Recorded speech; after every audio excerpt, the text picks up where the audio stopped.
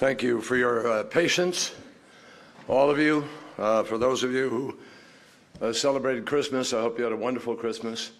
Happy Hanukkah. And to everybody here, I know it's the middle of a holiday week, I understand. But I wish you all a very, very productive and happy New Year. Today, I want to share candid thoughts about an issue which for decades has animated the foreign policy dialogue here and around the world, the Israeli-Palestinian conflict. Throughout his administration, President Obama has been deeply committed to Israel and its security, and that commitment has guided his pursuit of peace in the Middle East. This is an issue which all of you know I have worked on intensively during my time as Secretary of State for one simple reason: because the two-state solution is the only way to achieve a just and lasting peace between Israelis and Palestinians. It is the only way to ensure Israel's future as a Jewish and democratic state, living in peace and security with its neighbors. It is the only way to ensure a future of freedom and dignity for the Palestinian people, and it is an important way of advancing United States interests in the region.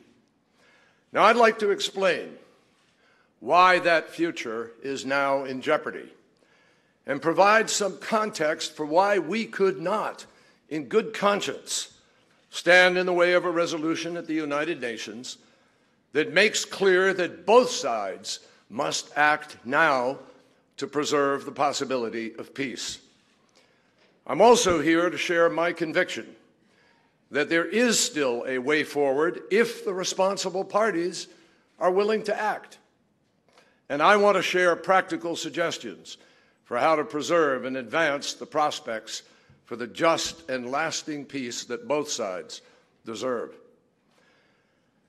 So it is vital that we have an honest, clear-eyed conversation about the uncomfortable truths and difficult choices, because the alternative that is fast becoming the reality on the ground is in nobody's interest. Not the Israelis, not the Palestinians, not the region, and not the United States. Now, I want to stress that there is an important point here. My job, above all, is to defend the United States of America, to stand up for and defend our values and our interests in the world. And if we were to stand idly by and know that in doing so we are allowing a dangerous dynamic to take hold, which promises greater conflict and instability to a region in which we have vital interests, we would be derelict in our own responsibilities. Regrettably, some seem to believe that the U.S. friendship means the U.S. must accept any policy, regardless of our own interests, our own positions, our own words, our own principles, even after urging again and again that the policy must change. Friends need to tell each other the hard truths, and friendships require mutual respect.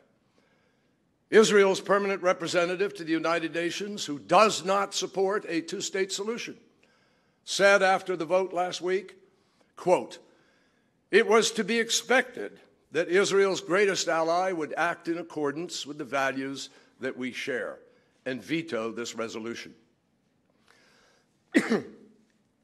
I am compelled to respond today that the United States did, in fact, vote in accordance with our values, just as previous U.S. administrations have done at the Security Council before us. They failed to recognize that this friend, the United States of America, that has done more to support Israel than any other country, this friend that has blocked countless efforts to delegitimize Israel, cannot be true to our own values or even the stated democratic values of Israel. And we cannot properly defend and protect Israel if we allow a viable two-state solution to be destroyed before our own eyes. And that's the bottom line. The vote in the United Nations was about preserving the two-state solution. That's what we were standing up for. Israel's future as a Jewish and democratic state, living side by side in peace and security with its neighbors. That's what we are trying to preserve for our sake and for theirs. In fact, this administration has been Israel's greatest friend and supporter, with an absolutely unwavering commitment to advancing Israel's security and protecting its legitimacy. On this point, I want to be very clear. No American administration has done more for Israel's security than Barack Obama's. The Israeli Prime Minister himself has noted our, quote, unprecedented military intelligence cooperation. Our military exercises are more advanced than ever. Our assistance for Iron Dome has saved countless Israeli lives. We have consistently supported Israel's right to defend itself by itself, including during actions in Gaza that sparked great controversy. Time and again, we have demonstrated that we have Israel's back. We have strongly opposed boycotts, divestment campaigns, and sanctions targeting Israel in international fora, whenever and wherever its legitimacy was attacked, and we have fought for its inclusion across the UN system. In the midst of our own financial crisis and budget deficits, we repeatedly increased funding to support Israel. In fact, more than 1/2 of our entire global foreign military financing goes to Israel. And this fall, we concluded an historic $38 billion memorandum of understanding that exceeds any military assistance package the United States has provided to any country at any time. And that will invest in cutting-edge missile defense and sustain Israel's qualitative military edge for years to come. That's the measure of our support. This commitment to Israel's security is actually very personal for me. On my first trip to Israel as a young senator in 1986, I was captivated by a special country, one that I immediately admired and soon grew to love.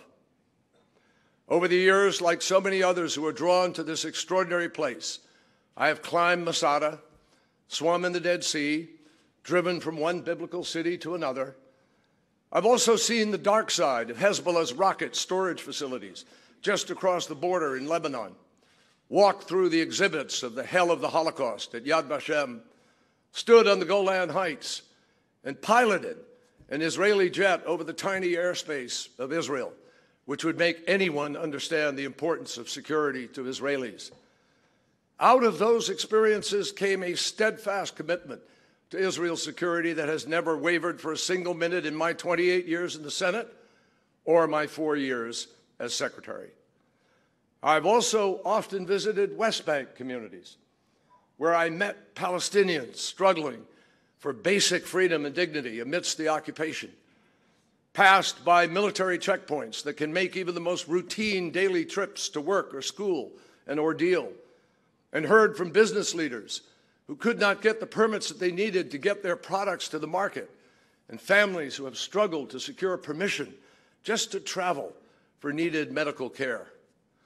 And I have witnessed firsthand the ravages of a conflict that has gone on for far too long. I've seen Israeli children in Sderot whose playgrounds had been hit by Katyusha rockets. I visited shelters next to schools in Kiryat Shimona. The kids had 15 seconds to get to after a warning siren went off. I've also seen the devastation of war in the Gaza Strip, where Palestinian girls in Ishbat Abed Rabo played in the rubble of a bombed-out building. No children, Israeli or Palestinian, should have to live like that. So despite the obvious difficulties that I understood when I became Secretary of State, I knew that I had to do everything in my power to help end this conflict. And I was grateful to be working for President Obama, who was prepared to take risks for peace and was deeply committed to that effort. Like previous U.S. administrations, we have committed our influence and our resources to trying to resolve the Arab-Israeli conflict because, yes, it would serve American interests to stabilize a volatile region and fulfill America's commitment to the survival, security, and well-being of an Israel at peace with its Arab neighbors. Despite our best efforts over the years, the two-state solution is now in serious jeopardy.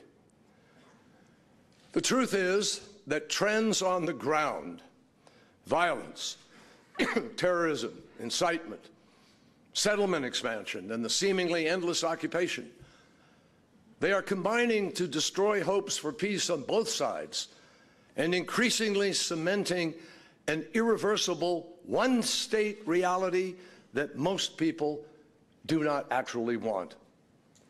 Today, there are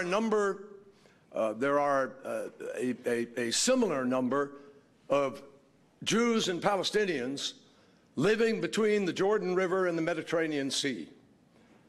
They have a choice. They can choose to live together in one state, or they can separate into two states.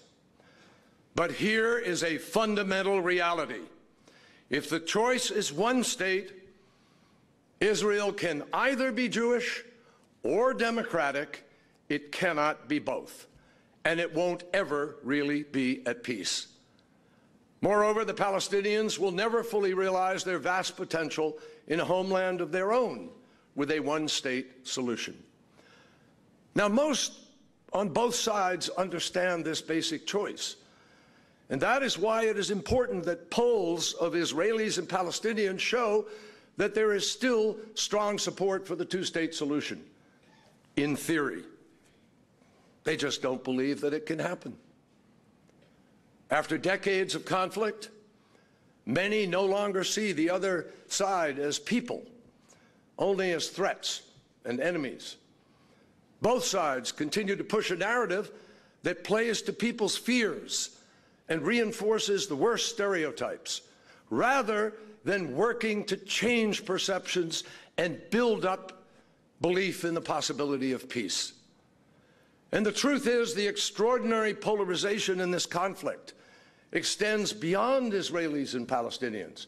Allies of both sides are content to reinforce this with an us or against, you're with us or against us mentality, where too often anyone who questions Palestinian actions is an apologist for the occupation, and anyone who disagrees with Israel policy is cast as anti-Israel or even anti-Semitic.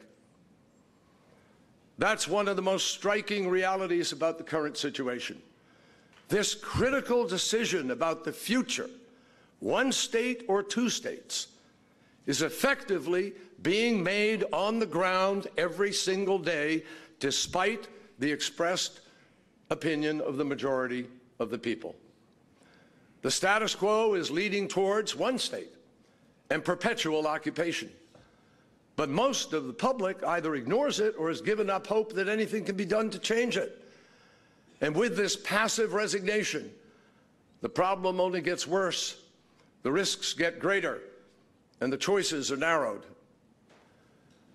This sense of hopelessness among Israelis is exacerbated by the continuing violence, terrorist attacks against civilians, and incitement, which are destroying belief in the possibility of peace. Let me say it again. There is absolutely no justification for terrorism, and there never will be.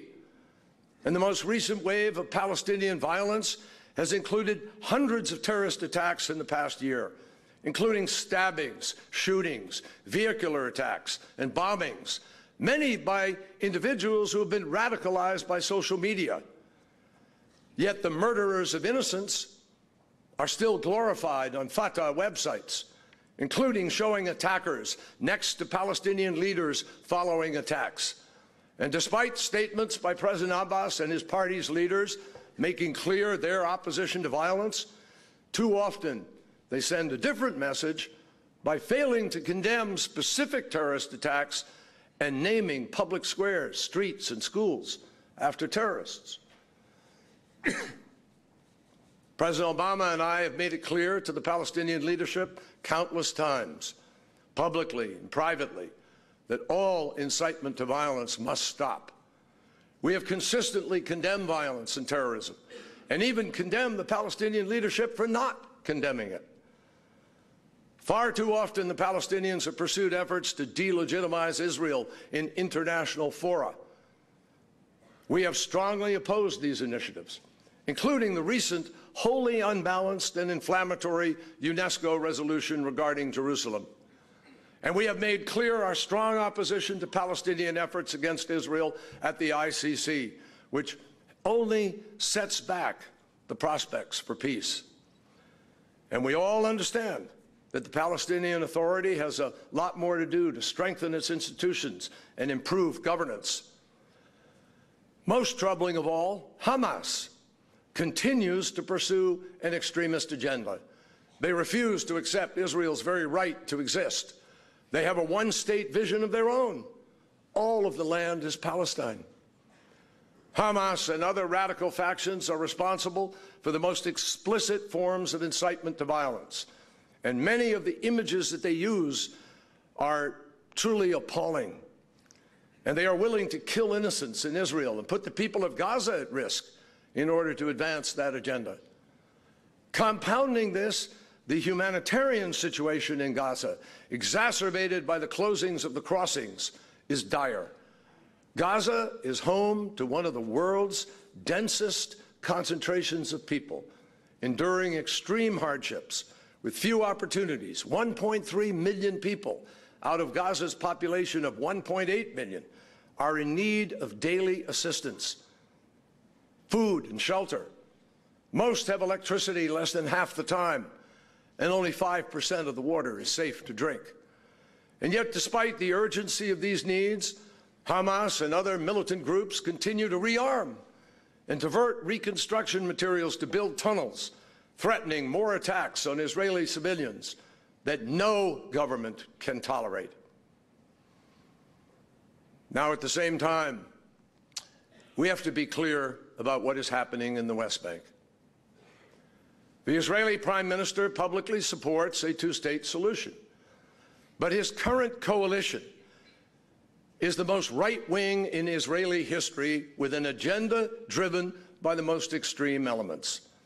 The result is that policies of this government, which the Prime Minister himself just described as more committed to settlements than any in Israel's history, are leading in the opposite direction. They're leading towards one state.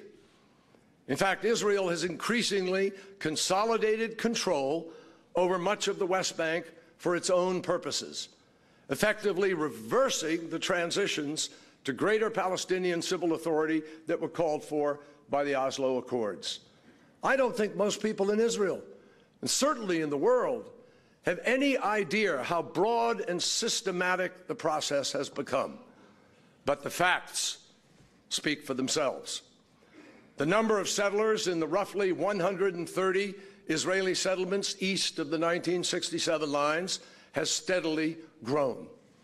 The settler population in the West Bank alone, not including East Jerusalem, has increased by nearly 270,000 since Oslo, including 100,000 just since 2009, when President Obama's term began. There's no point in pretending that these are just in large settlement blocks. Nearly 90,000 settlers are living east of the separation barrier that was created by Israel itself, in the middle of what, by any reasonable definition, would be the future Palestinian state. And the population of these distant settlements has grown by 20,000 just since 2009. In fact, just recently, the government approved a significant new settlement well east of the barrier, closer to Jordan than to Israel. What does that say to Palestinians in particular, but also to the United States and the world about Israel's intentions? Let me emphasize, this is not to say that the settlements are the whole or even the primary cause of this conflict. Of course they are not. Nor can you say that if the settlements were suddenly removed, you'd have peace without a broader agreement. You would not. And we understand that in a final status agreement, certain settlements would become part of Israel to account for the changes that have taken place over the last 49 years. We understand that, including the new demographic realities that exist on the ground. They would have to be factored in. But if more and more settlers are moving into the middle of Palestinian areas, it's going to be just that much harder to separate, that much harder to imagine transferring sovereignty. And that is exactly the outcome that some are purposefully accelerating. Let's be clear. Settlement expansion has nothing to do with Israel's security. Many settlements actually increase the security burden on the Israeli Defense Forces. And leaders of the settler movement are motivated by ideological imperatives that entirely ignore legitimate Palestinian aspirations. Among the most troubling illustrations of this point has been the proliferation of settler outposts that are illegal under Israel's own laws. They're often located on private Palestinian land and strategically placed in locations that make two states impossible.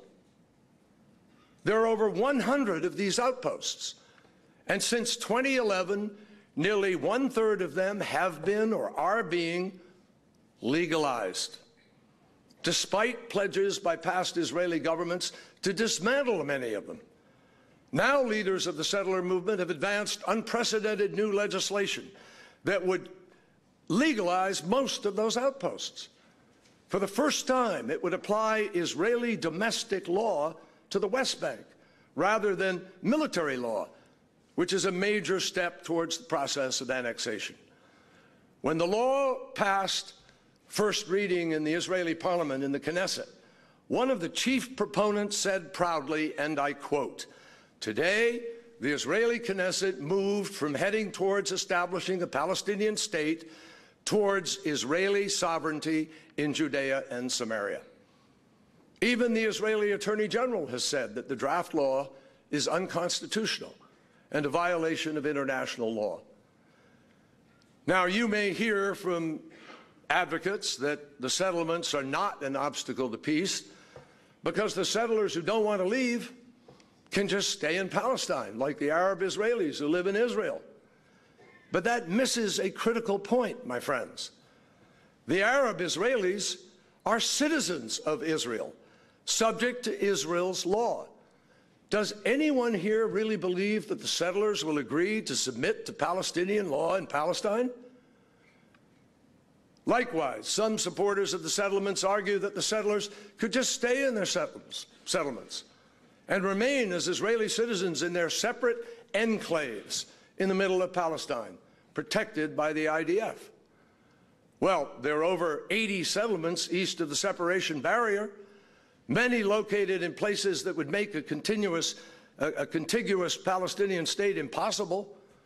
Does anyone seriously think that if they just stay where they are, you could still have a viable Palestinian state? Now, some have asked, why can't we build in the blocks, which everyone knows will eventually be part of Israel? Well, the reason building there or anywhere else in the West Bank now results in such pushback is that the decision of what constitutes a bloc is being made unilaterally by the Israeli government, without consultation, without the consent of the Palestinians, and without granting the Palestinians a reciprocal right to build in what will be, by most accounts, part of Palestine. Bottom line, without agreement or mutuality, the unilateral choices become a major point of contention, and that is part of why we are here where we are. Now, you may hear that these remote settlements aren't a problem because they only take up a very small percentage of the land. Well, again and again, we have made it clear, it's not just a question of the overall amount of land available in the West Bank. It's whether the land can be connected or is broken up into small parcels like the Swiss cheese that could never constitute a real state. The more outposts that are built, the more the settlements expand, the less possible it is to create a contiguous state.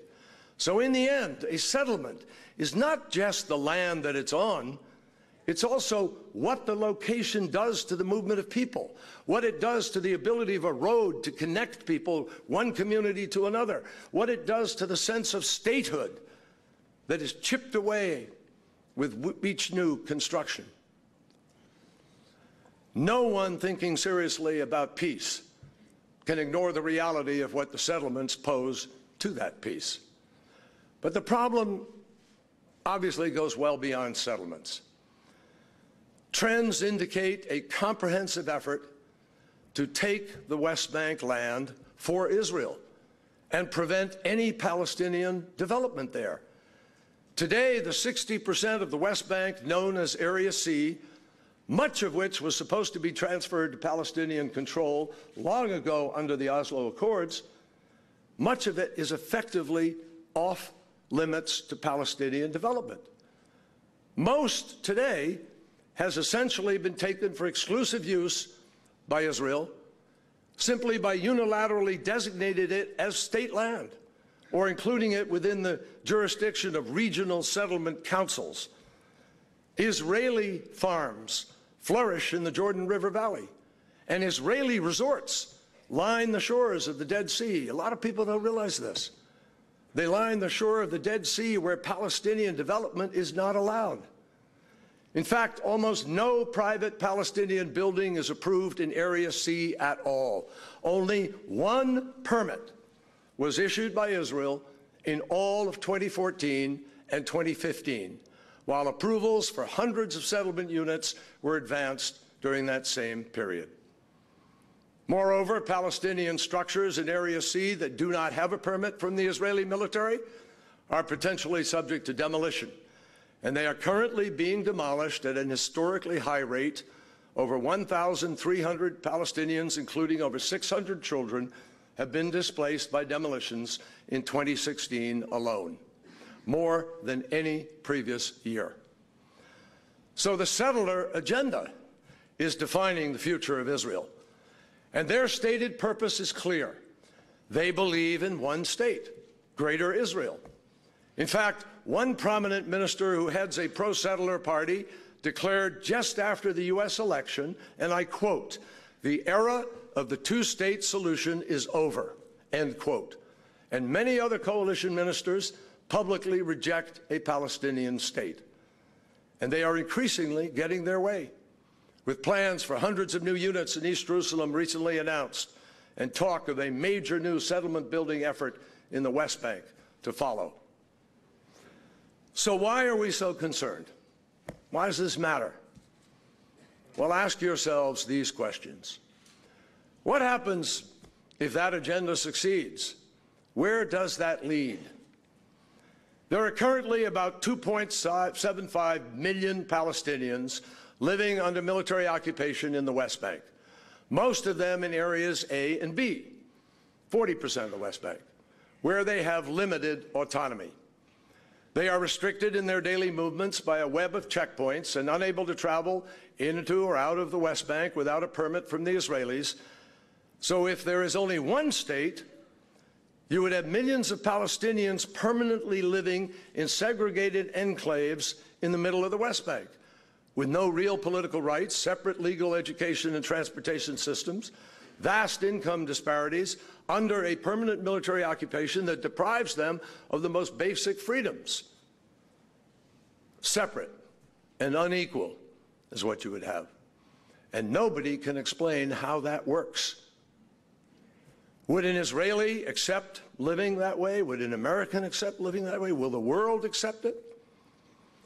If the occupation becomes permanent over the time, the Palestinian Authority could simply dissolve, turn over all the administrative and security responsibilities to the Israelis. What would happen then? Who would administer the schools and hospitals, and on what basis? Does Israel want to pay for the billions of dollars of lost international assistance that the Palestinian Authority now receives? Would the Israeli Defense Force police the streets of every single Palestinian city and town? How would Israel respond to a growing civil rights movement from Palestinians demanding a right to vote, or widespread protests and unrest across the West Bank? How does Israel reconcile a permanent occupation with its democratic ideals? How does the U.S. continue to defend that and still live up to our own democratic ideals? Nobody has ever provided good answers to those questions because there aren't any. And there would be an increasing risk of more intense violence between Palestinians and settlers and complete despair among Palestinians that would create very fertile ground for extremists. With all the external threats that Israel faces today, which we are very cognizant of and working with them to deal with, does it really want an intensifying conflict in the West Bank? How does that help Israel's security? How does that help the region? The answer is it doesn't, which is precisely why so many senior Israeli military and intelligence leaders, past and present, believe the two-state solution is the only real answer for Israel's long-term security. Now, one thing we do know: if Israel goes down the one-state path, it will never have true peace with the rest of the Arab world. And I can say that with certainty. The Arab countries have made clear that they will not make peace with Israel without resolving the Israeli-Palestinian conflict. That's not where their loyalties lie. That's not where their politics are. But there is something new here. Common interests in countering Iran's destabilizing activities, in fighting extremists, as well as diversifying their economies, have created real possibilities for something different if Israel takes advantage of the opportunities for peace. I have spent a great deal of time with key Arab leaders exploring this, and there is no doubt that they are prepared to have a fundamentally different relationship with Israel. That was stated in the Arab Peace Initiative years ago. And in all my recent conversations, Arab leaders have confirmed their readiness in the context of Israeli-Palestinian peace, not just to normalize relations, but to work openly on securing that peace with significant regional security cooperation. It's waiting. It's right there. Many have shown a willingness to support serious Israeli-Palestinian negotiations and to take steps on the path to normalization to relations, including public meetings, providing there is a meaningful progress towards a two-state solution. My friends, that is a real opportunity that we should not allow to be missed. And that raises one final question. Is ours the generation that gives up on the dream of a Jewish democratic state of Israel living in peace and security with its neighbors? Because that is really what is at stake. Now, that is what informed our vote at the Security Council last week: the need to preserve the two-state solution. And both sides in this conflict must take responsibility to do that. We have repeatedly and emphatically stressed to the Palestinians that all incitement to violence must stop. We have consistently condemned all violence and terrorism, and we have strongly opposed unilateral efforts to delegitimize Israel in international fora. We've made countless public and private exhortations to the Israelis to stop the march of settlements. In literally hundreds of conversations with Prime Minister Netanyahu, I have made clear that continued settlement activity would only increase pressure for an international response. We have all known for some time that the Palestinians were intent on moving forward in the UN with a settlements resolution. And I advised Prime Minister repeatedly that further settlement activity only invited UN action.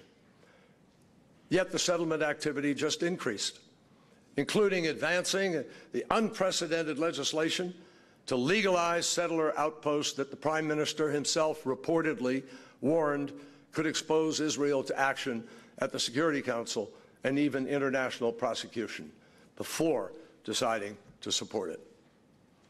In the end, we could not, in good conscience, protect the most extreme elements of the settler movement as it tries to destroy the two-state solution. We could not, in good conscience, turn a blind eye to Palestinian actions that fan hatred and violence.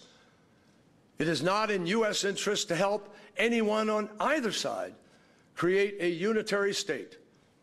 Now, we may not be able to stop them, but we cannot be expected to defend them. And it is certainly not the role of any country to vote against its own policies. That is why we decided not to block the UN resolution that makes clear both sides have to take steps to save the two-state solution while there is still time. And we did not take this decision lightly.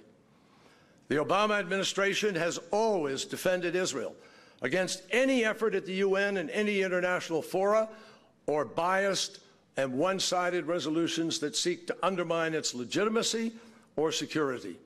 And that has not changed. Didn't change with this vote. But remember, it's important to note that every United States administration, Republican and Democratic, has opposed settlements as contrary to the prospects for peace. And action at the UN Security Council is far from unprecedented. In fact, previous administrations of both political parties have allowed resolutions that were critical of Israel to pass, including on settlements.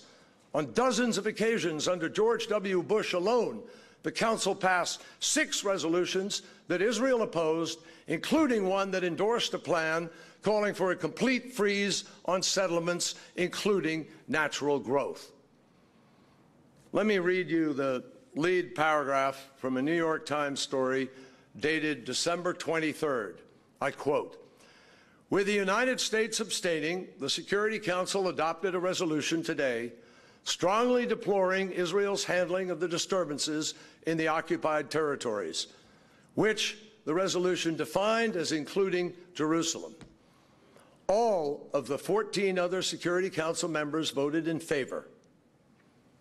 My friends, that story was not written last week. It was written December 23rd, 1987, 26 years to the day that we voted last week when Ronald Reagan was president. Yet, despite growing pressure, the Obama administration held a strong line against UN action, any UN action.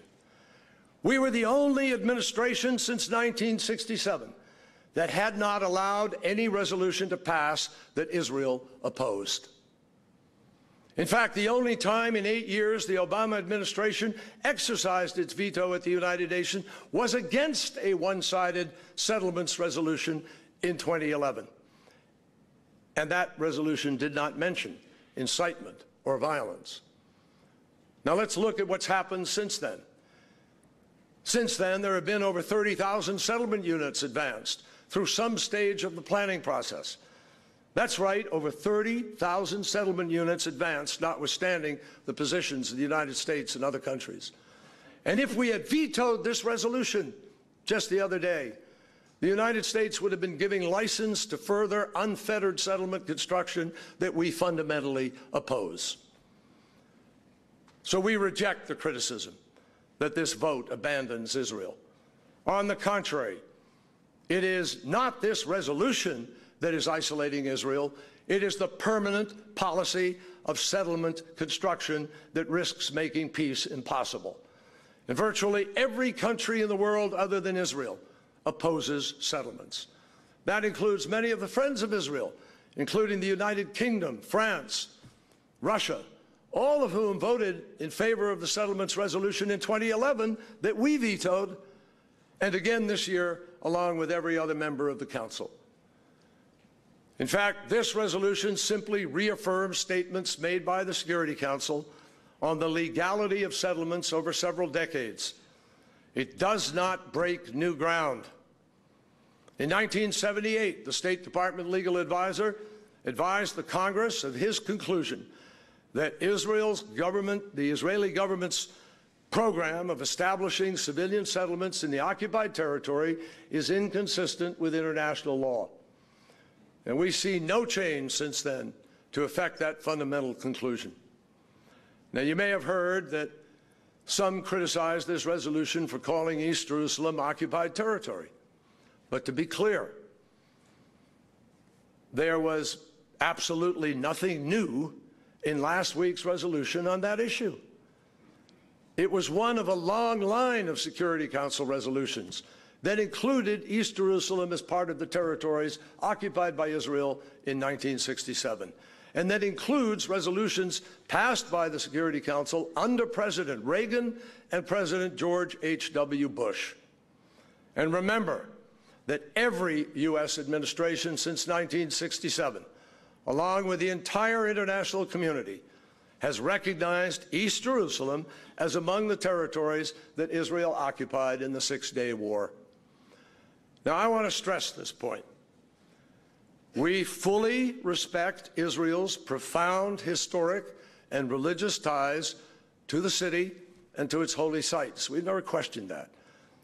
This resolution in no manner prejudges the outcome of permanent status negotiations on East Jerusalem, which must, of course, reflect those historic ties and the realities on the ground. That's our position.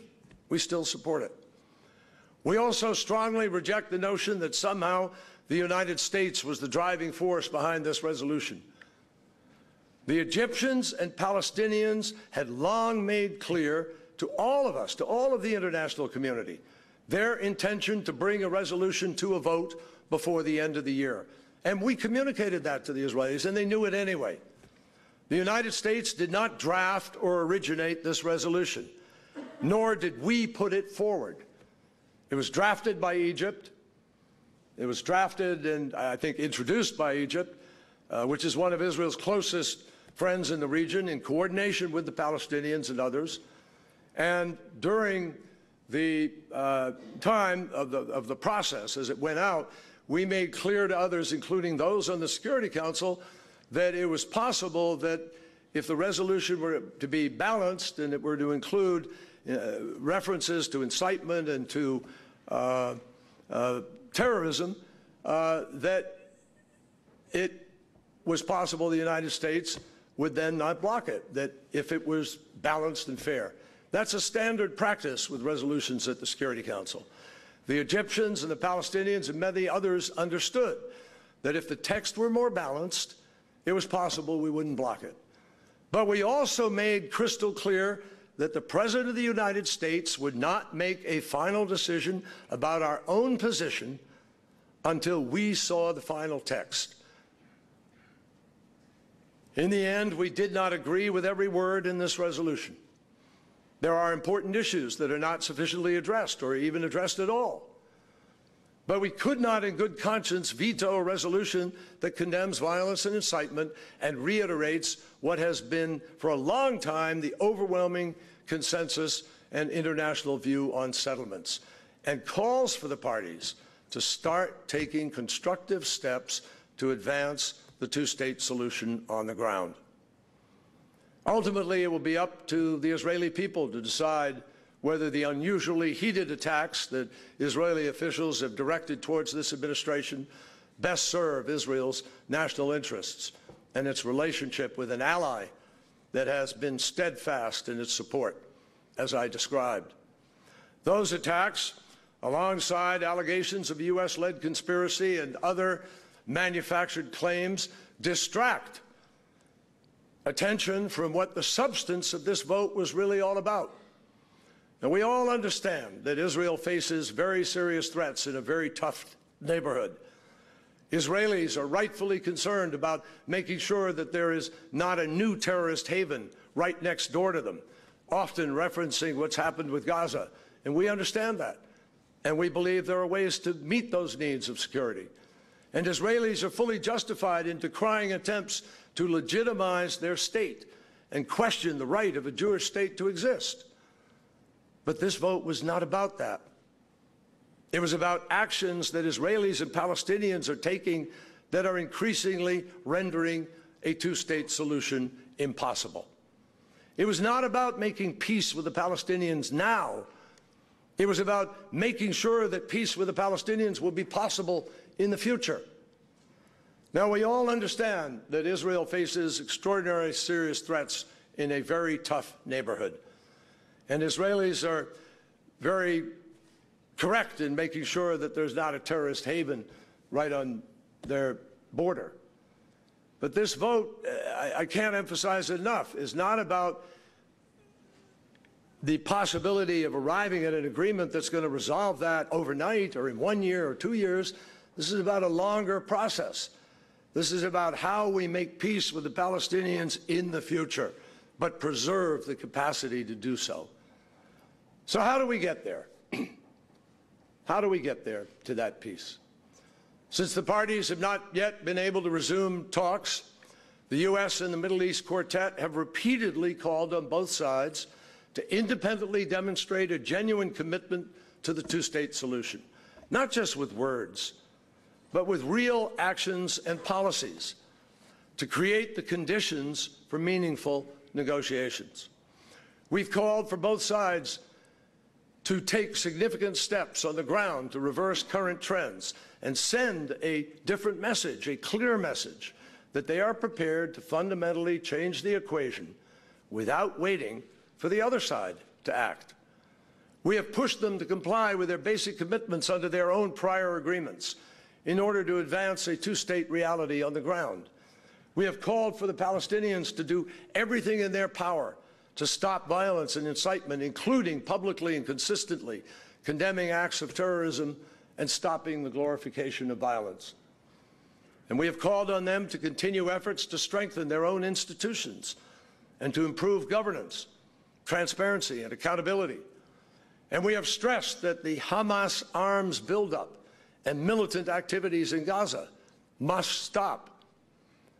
Along with our quartet partners, we have called on Israel to end the policy of settlement construction and expansion, of taking land for exclusive Israeli use and denying Palestinian development.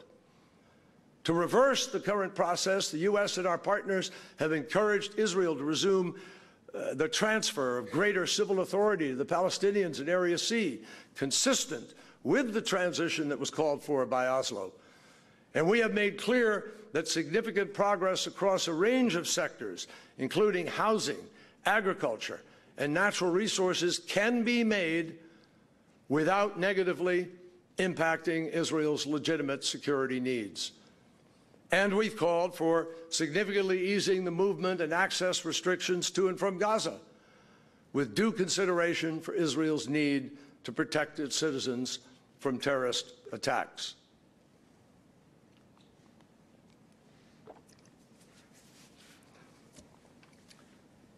So let me stress here again, none of the steps that I just talked about would negatively impact Israel's security.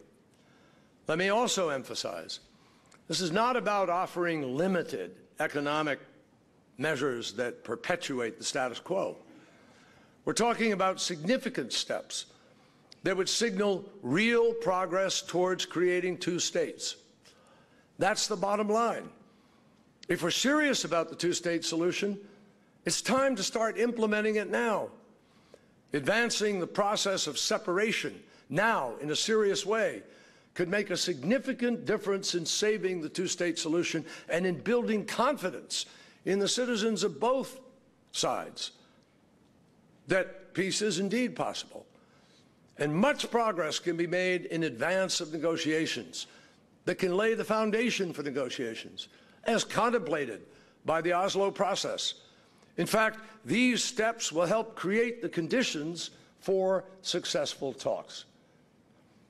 Now, in the end, we all understand that a final status agreement can only be achieved through direct negotiations between the parties. We've said that again and again. We cannot impose the peace. There are other countries in the UN who believe it is our job to dictate the terms of a solution in the Security Council.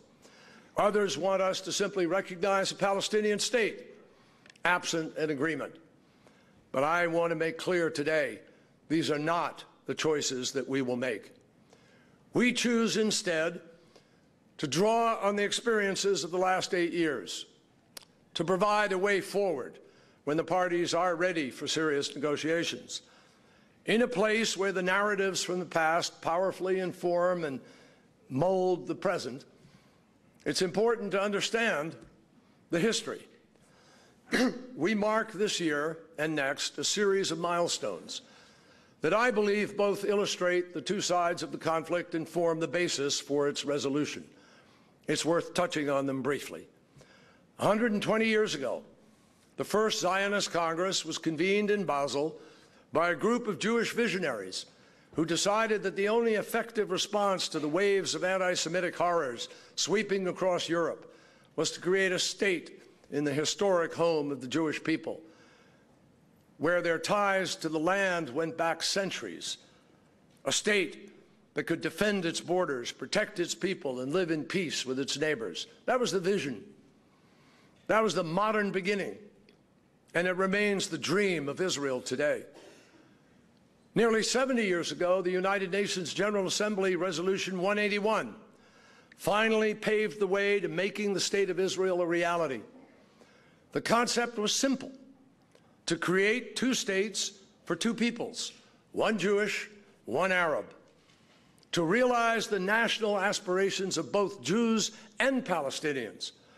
And both Israel and the PLO referenced Resolution 181 in their respective declarations of independence. The United States recognized Israel 7 minutes after its creation, but the Palestinians and the Arab world did not. And from its birth, Israel had to fight for its life. Palestinians also suffered terribly in the 1948 war, including many who had lived for generations in a land that had long been their home too. When Israel celebrates its 70th anniversary in 2018, the Palestinians will mark a very different anniversary, 70 years since what they call the Nakba, or catastrophe. Next year will also mark 50 years since the end of the Six-Day War, when Israel again fought for its survival. And Palestinians will again mark just the opposite, 50 years of military occupation. Both sides have accepted UN Security Council Resolution 242, which called for the withdrawal of Israel from territory that it occupied in 1967 in return for peace and secure borders as the basis for ending the conflict. It has been more than 20 years since Israel and the PLO signed their first agreement, the Oslo Accords, and the PLO formally recognized Israel. Both sides committed to a plan to transition much of the West Bank and Gaza to Palestinian control during permanent status negotiations that would put an end to their conflict. Unfortunately, neither the transition nor the final agreement came about, and both sides bear responsibility for that. Finally, some 15 years ago, King Abdullah of Saudi Arabia came out with a historic Arab peace initiative, which offered fully normalized relations with Israel when it made peace. An enormous opportunity then and now, which has never been fully embraced. That history was critical to our approach to trying to find a way to resolve the conflict. And based on my experience with both sides over the last 4 years, including the 9 months of formal negotiations, the core issues can be resolved if there is leadership on both sides committed to finding a solution. In the end, I believe the negotiations did not fail because the gaps were too wide, but because the level of trust was too low. Both sides were concerned that any concessions would not be reciprocated and would come at too great a political cost. And the deep public skepticism only made it more difficult for them to be able to take risks. In the countless hours that we spent working on a detailed framework, we worked through numerous formulations and developed specific bridging proposals. And we came away with a clear understanding of the fundamental needs of both sides. In the past 2.5 years, I have tested ideas with regional and international stakeholders, including our quartet partners. And I believe what has emerged from all of that is a broad consensus on balanced principles that would satisfy the core needs of both sides. President Clinton deserves great credit for laying out extensive parameters designed to bridge gaps in advanced final status negotiations 16 years ago. Today, with mistrust too high to even start talks, We're at the opposite end of the spectrum. Neither side is willing to even risk acknowledging the other's bottom line. And more negotiations that do not produce progress will only reinforce the worst fears.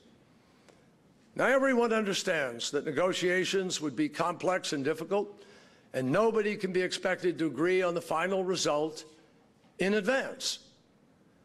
But if the parties could at least demonstrate that they understand the other side's most basic needs and are potentially willing to meet them if theirs are also met at the end of comprehensive negotiations, perhaps then enough trust could be established to enable a meaningful progress to begin. It is in that spirit that we offer the following principles: not to prejudge or impose an outcome, but to provide a possible basis for serious negotiations when the parties are ready. Now, individual countries may have more detailed policies on these issues, as we do, by the way.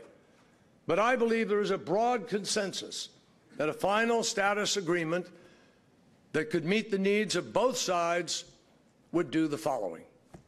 Principle number one: provide for secure and recognized international borders between Israel and a viable and contiguous Palestine, negotiated based on the 1967 lines with mutually agreed equivalent swaps.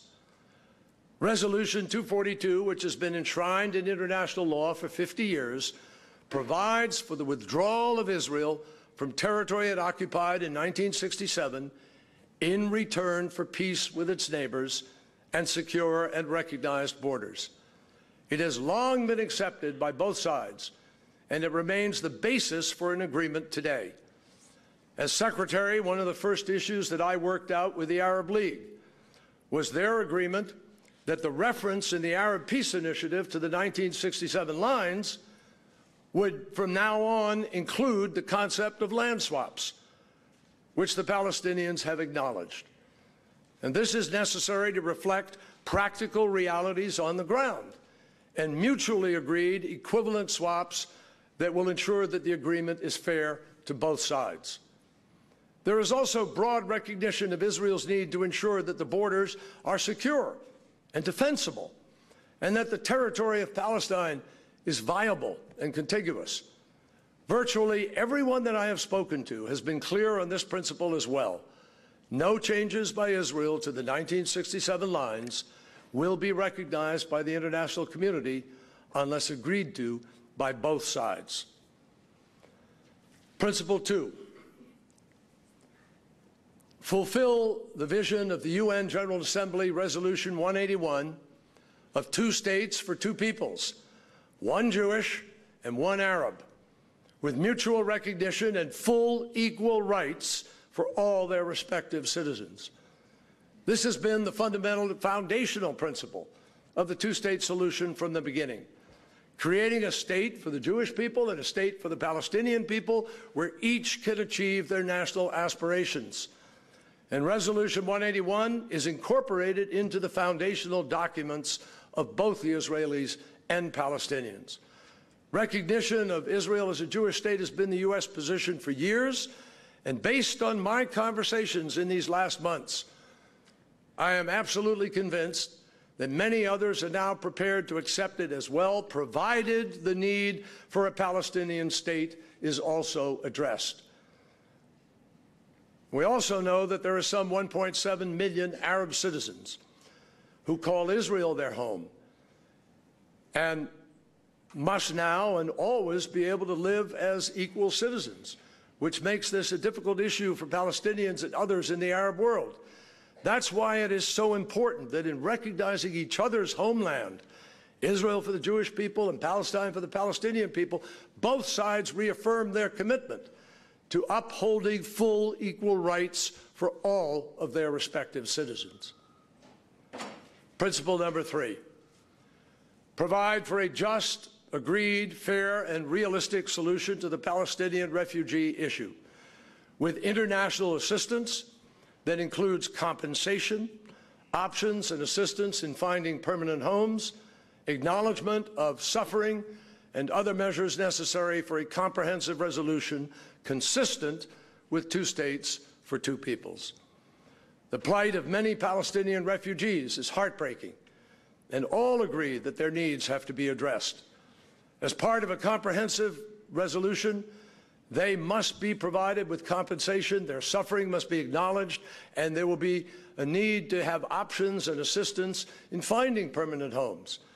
The international community can provide significant support and assistance. I know we are prepared to do that, including in raising money to help ensure the compensation and other needs of the refugees are met. And many have expressed a willingness to contribute to that effort, particularly if it brings peace. But there is a general recognition that the solution must be consistent with two states for two peoples and cannot affect the fundamental character of Israel. Principle 4, provide an agreed resolution for Jerusalem as the internationally recognized capital of the two states and protect and assure freedom of access to the holy sites consistent with the established status quo. Now, Jerusalem is the most sensitive issue for both sides, and the solution will have to meet the needs not only of the parties, but of all three monotheistic faiths. That is why the holy sites that are sacred to billions of people around the world must be protected and remain accessible, and the established status quo maintained. Most acknowledge that Jerusalem should not be divided again like it was in 1967, and we believe that. At the same time, there is broad recognition that there will be no peace agreement without reconciling the basic aspirations of both sides to have capitals there.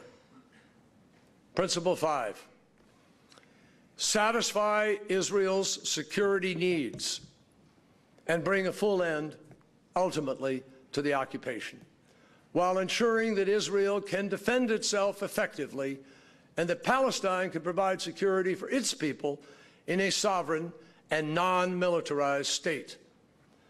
Security is the fundamental issue for Israel, together with a couple of others I mentioned, but security is critical.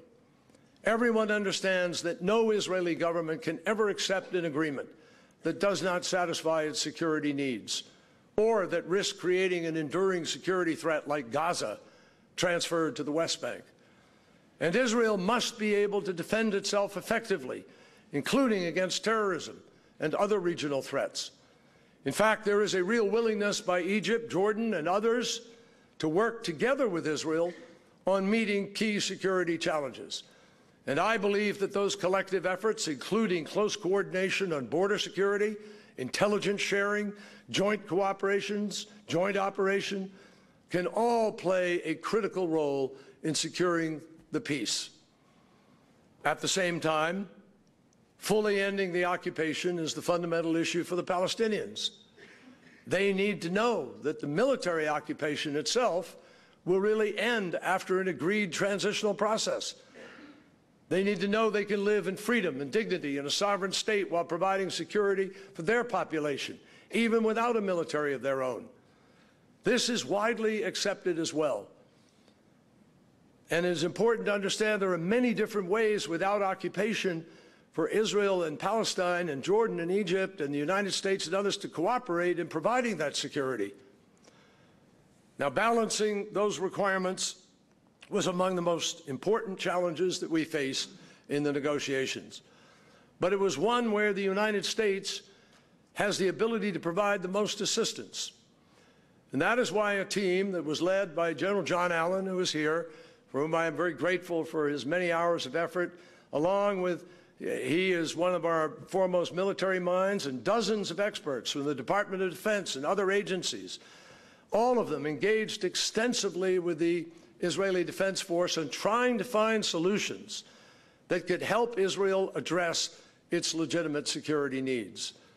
They developed innovative approaches to creating unprecedented, multi-layered border security, enhancing Palestinian capacity, enabling Israel to retain the ability to address threats by itself, even when the occupation had ended, General Allen and his team were not suggesting one particular outcome or one particular timeline, nor were they suggesting that technology alone would resolve these problems. They were simply working on ways to support whatever the negotiators agreed to. And they did some very impressive work that gives me total confidence that Israel's security requirements can be met. Principle 6. End the conflict and all outstanding claims, enabling normalized relations and enhanced regional security for all, as envisaged by the Arab Peace Initiative. It is essential for both sides that the final status agreement resolves all the outstanding issues and finally brings closure to this conflict so that everyone can move ahead to a new era of peaceful coexistence and cooperation. For Israel, this must also bring broader peace with all of its Arab neighbors. That is the fundamental promise of the Arab Peace Initiative, which key Arab leaders have affirmed in these most recent days. The Arab Peace Initiative also envisions enhanced security for all of the region. It envisages Israel being a partner in those efforts when peace is made. This is the area where Israel and the Arab world are looking at perhaps the greatest moment of potential transformation in the Middle East since Israel's creation in 1948. The Arab world faces its own set of security challenges. With Israeli-Palestinian peace, Israel, the United States, Jordan, Egypt, together with the GCC countries, would be ready and willing to define a new security partnership for the region that would be absolutely groundbreaking. So, ladies and gentlemen, that's why it is vital that we all work to keep open the possibility of peace, that we not lose hope in the two-state solution, no matter how difficult it may seem, because there really is no viable alternative. Now, we all know that a speech alone won't produce peace. But based on over 30 years of experience and the lessons from the past 4 years, I have suggested, I believe, and President Obama has signed on to and believes in, a path that the parties could take. Realistic steps on the ground now, consistent with the parties' own prior commitments, that will begin the process of separating into two states, a political horizon to work towards, to create the conditions for a successful final status talk, and a basis for negotiations that the parties could accept to demonstrate that they are serious about making peace. We can only encourage them to take this path. We cannot walk down it for them. But if they take these steps, peace would bring extraordinary benefits in enhancing the security and the stability and the prosperity of Israelis, Palestinians, all of the nations of the region. The Palestinian economy has amazing potential in the context of independence, with major private sector investment possibilities and a talented, hungry, eager to work young workforce. Israel's economy could enjoy unprecedented growth as it becomes a regional economic powerhouse, taking advantage of the unparalleled culture of innovation and trading opportunities with new Arab partners. Meanwhile, security challenges could be addressed by an entirely new security arrangement in which Israel cooperates openly with key Arab states. That is the future that everybody should be working for. President Obama and I know that the incoming administration has signaled that they may take a different path, and even suggested breaking from the long-standing U.S. policies on settlements, Jerusalem, and the possibility of a two-state solution. That is for them to decide. That's how we work. But we cannot, in good conscience, do nothing and say nothing when we see the hope of peace slipping away. This is a time to stand up for what is right.